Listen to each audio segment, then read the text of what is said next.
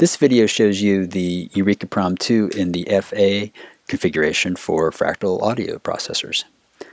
After you power it up, it brings you into EF or effects mode, and see the defaults for the 10 pedals are shown here, but you can reprogram them to be anything you want.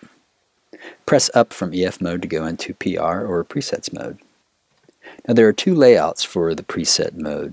If pedal 9 is off, then pedals 6 and 1 are plus 100, minus 100. Pedals 7 and 2 are plus 10, minus 10. Pedal 8 and 3 are plus 1, minus 1. 5 is send. And pedal 10 is send on change. So when that's on, if you hit any of the other pedals, the program change will be automatically sent.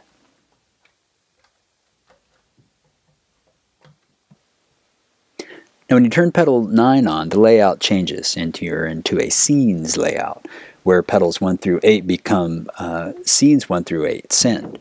And so as soon as you step on 1 through 8, that scene will be enabled on the preset. So you can toggle between the two layouts by turning 9 on and off to dial up a preset and then go into scenes. So let's do that here.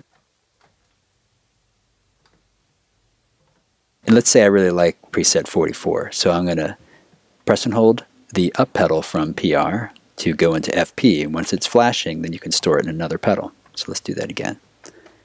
I'll select a new preset and press and hold the up pedal. FP will begin flashing, and then I can put it into a new one. Alright, so now if I just press those pedals, they'll be recalled.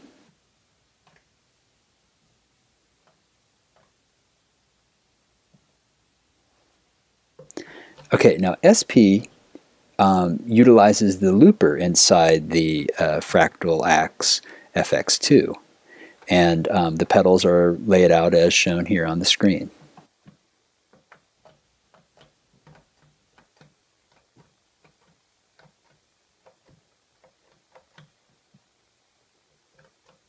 I press up and I'm back into EF mode. Now if I press and hold from EF mode, I'll go into EP mode, where pedals 1 through 5 send the CC numbers from EF mode, and pedals 6 through 10 send the presets that were stored in favorite preset mode. And that is the FA configuration in EurekaPROM-2.